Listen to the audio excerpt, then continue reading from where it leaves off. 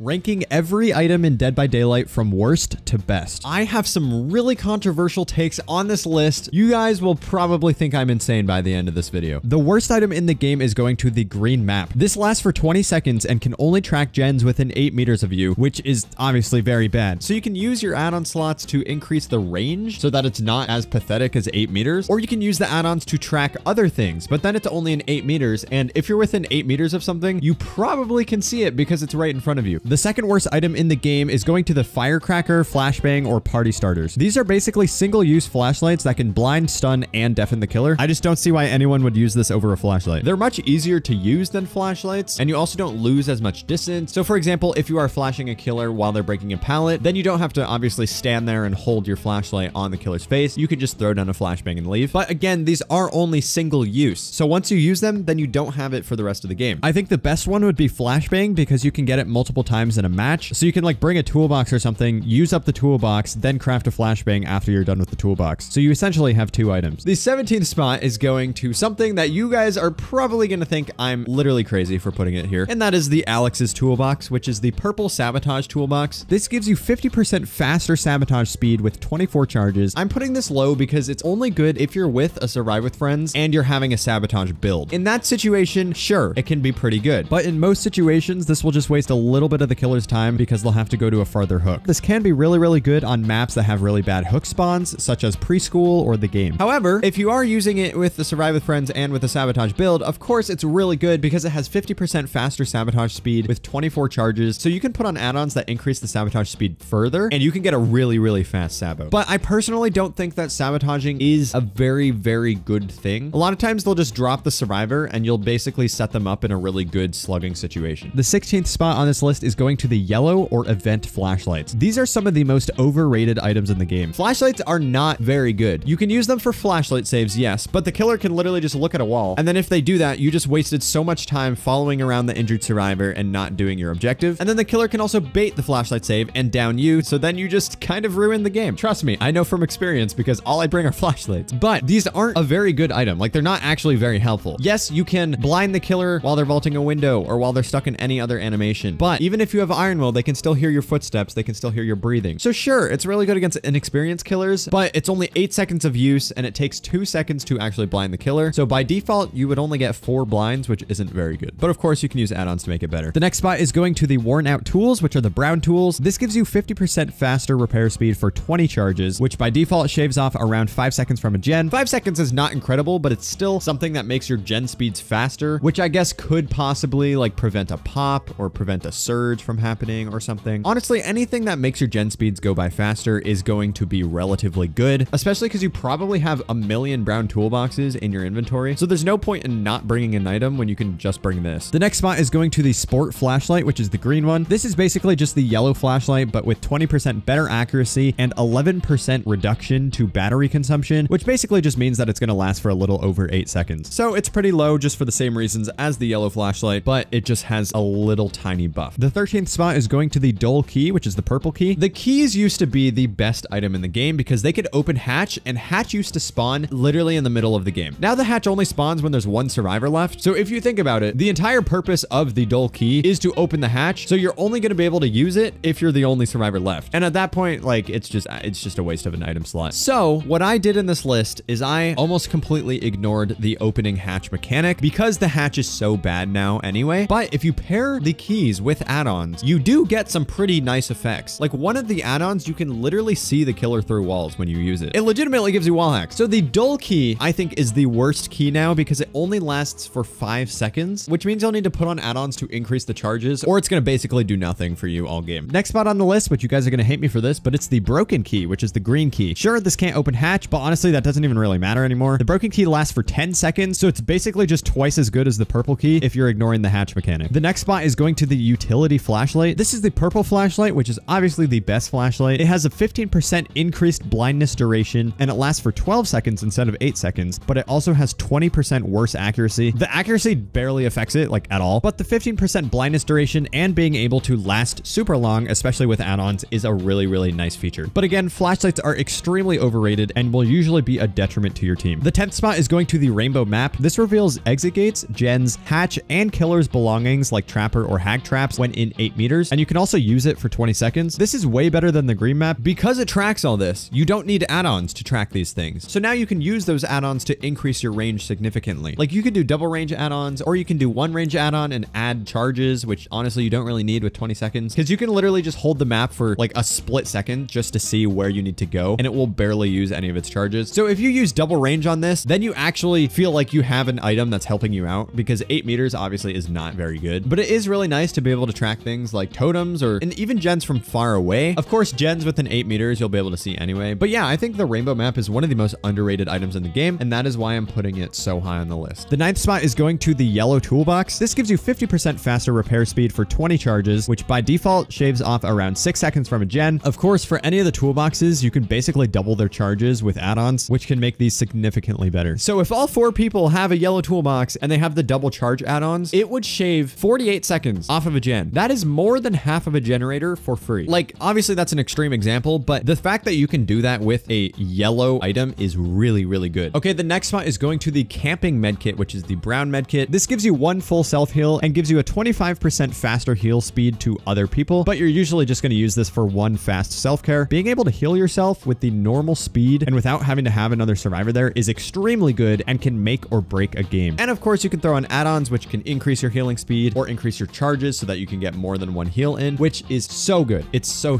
good. The 7th spot is going to the skeleton key, which is the pink key. Again, this can literally give you wall hacks on your teammates or the killer. I think people really underrate the use of this key outside of hatch. Like, now that hatch is so bad, it isn't really meant for hatch, but because this key has 30 seconds of use, you can basically have wall hacks on the killer, because if you literally just turn it on for a split second, you're barely going to use any of its charges, but you're still going to be able to see what you need to see. And then of course you can use it for hatch, but that doesn't really matter. Okay, you're going to start to see a little bit of a pattern for these last 6 spots. The 6th spot is going to the mechanics toolbox, which is the green one with the little lines. This gives you 75% faster repair speed with 16 charges, which by default shaves off around 7 seconds from a gen. So technically it only shaves off 1 more second from a gen, but it does do it faster, so it's really good in 3 gen situations. The 5th spot is going to the engineer's toolbox, which is the purple toolbox. And this is literally the same thing as the mechanics toolbox, but instead of 75% repair speed, it's 100% faster repair speed. So this will by default shave off around 8 seconds from a gen, which is just 1 second more than the green one. The 4th best item in Dead by Daylight is going to the first aid /